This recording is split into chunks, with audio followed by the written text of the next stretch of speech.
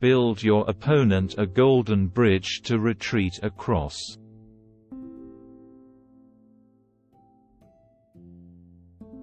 He who is prudent and lies in wait for an enemy who is not will be victorious.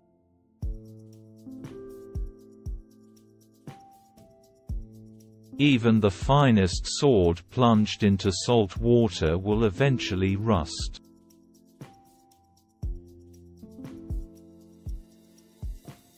He will win who knows when to fight and when not to fight.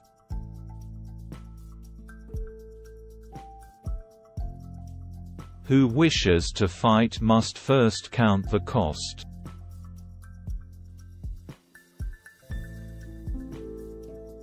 Begin by seizing something which your opponent holds dear.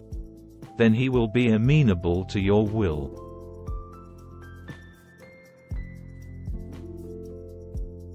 Hence that general is skillful in attack whose opponent does not know what to defend, and he is skillful in defense whose opponent does not know what to attack.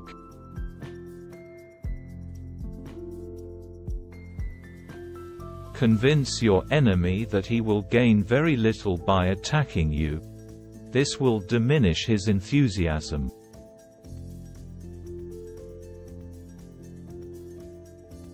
If quick, I survive. If not quick, I am lost. This is death.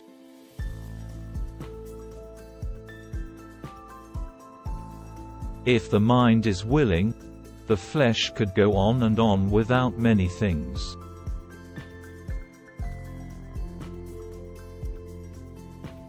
If there is a disturbance in the camp, the general's authority is weak.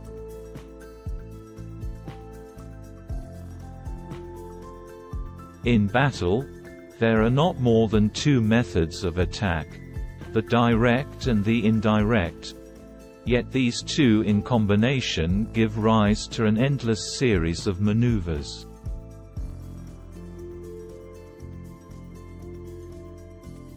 In the midst of chaos, there is also opportunity.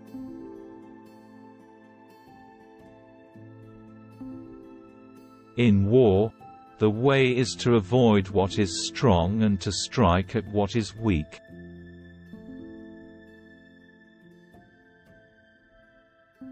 It is easy to love your friend, but sometimes the hardest lesson to learn is to love your enemy.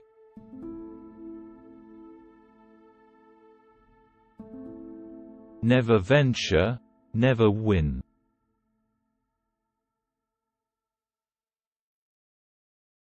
One may know how to conquer without being able to do it.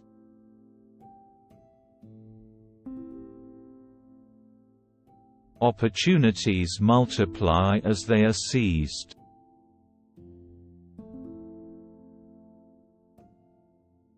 Plan for what it is difficult while it is easy. Do what is great while it is small.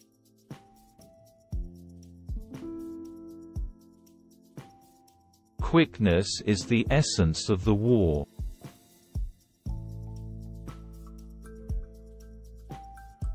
Rewards for good service should not be deferred a single day.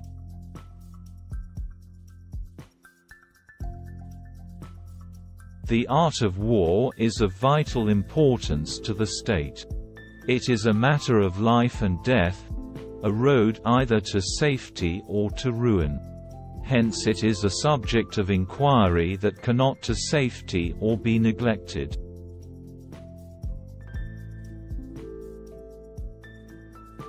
The greatest general is not the one who can take the most cities or spill the most blood. The greatest general is the one who can take heaven and earth without waging war.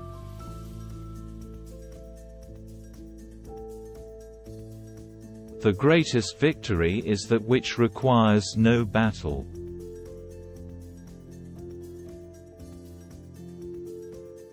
You have to believe in yourself.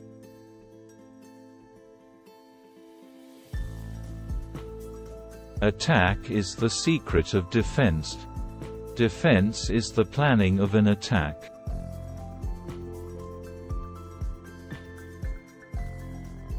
Do not swallow bait offered by the enemy.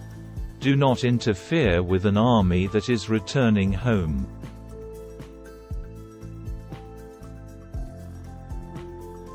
If you fight with all your might, there is a chance of life, whereas death is certain if you cling to your corner.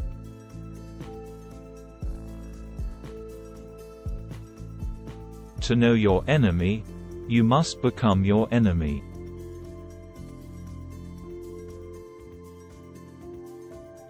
If you know the enemy and know yourself, you need not fear the result of 100 battles. If you know yourself but not the enemy, for every victory gained you will also suffer a defeat. If you know neither the enemy nor yourself, you will succumb in every battle.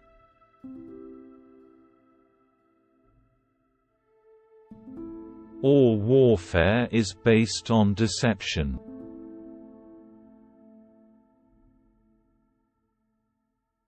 Be extremely subtle even to the point of formlessness. Be extremely mysterious even to the point of soundlessness.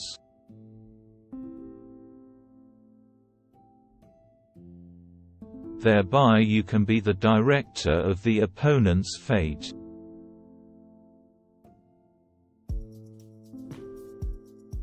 Be subtle, and use your spies for every kind of business.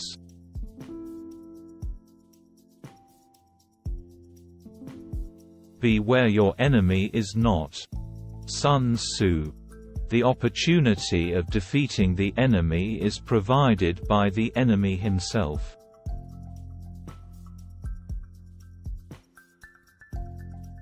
The quality of decision is like the well-timed swoop of a falcon which enables it to strike and destroy its victim.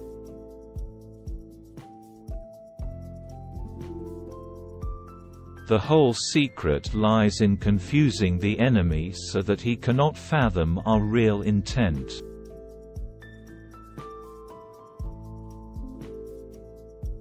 The wise warrior avoids the battle.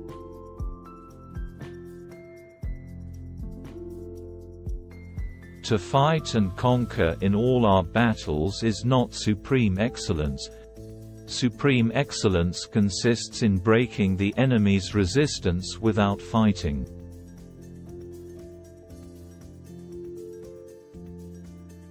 To secure ourselves against defeat lies in our own hands, but the opportunity of defeating the enemy is provided by the enemy himself.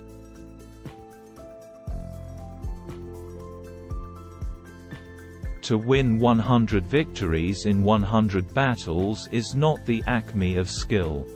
To subdue the enemy without fighting is the acme of skill.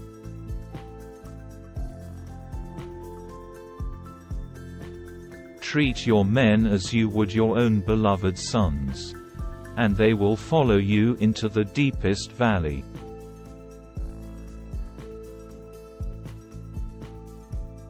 Victorious warriors win first and then go to war, while defeated warriors go to war first and then seek to win.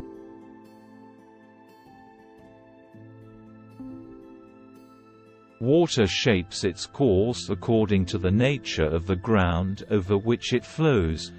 The soldier works out his victory in relation to the foe whom he is facing.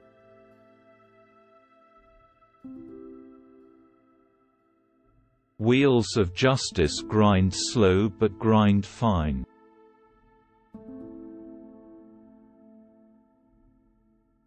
When one treats people with benevolence, justice, and righteousness, and reposes confidence in him, the army will be united in mind and all will be happy to serve their leaders.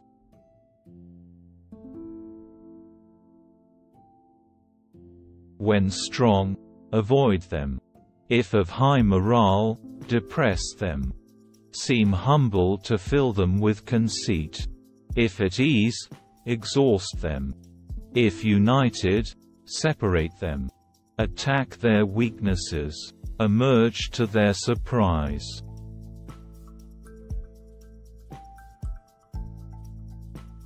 When the outlook is bright, bring it before their eyes, but tell them nothing when the situation is gloomy.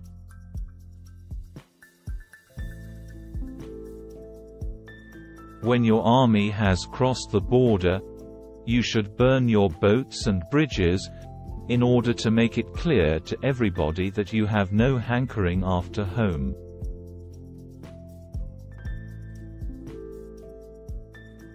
Who does not know the evils of war cannot appreciate its benefits.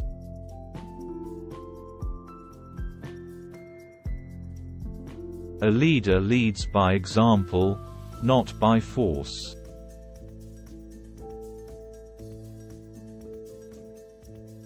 All men can see these tactics whereby I conquer, but what none can see is the strategy out of which victory is evolved.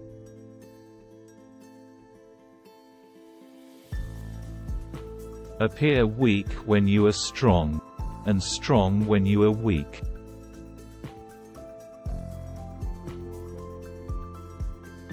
Opportunities multiply as they are seized.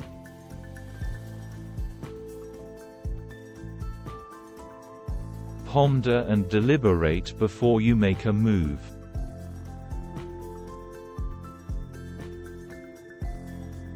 So in war, the way is to avoid what is strong, and strike at what is weak.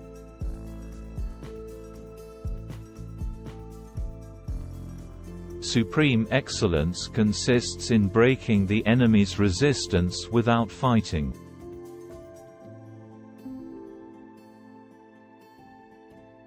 The art of war is like water. It can take any shape and form.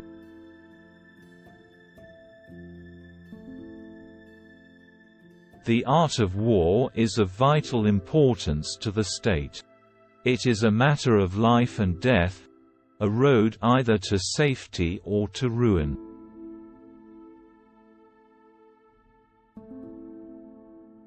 The clever combatant imposes his will on the enemy, but does not allow the enemy's will to be imposed on him.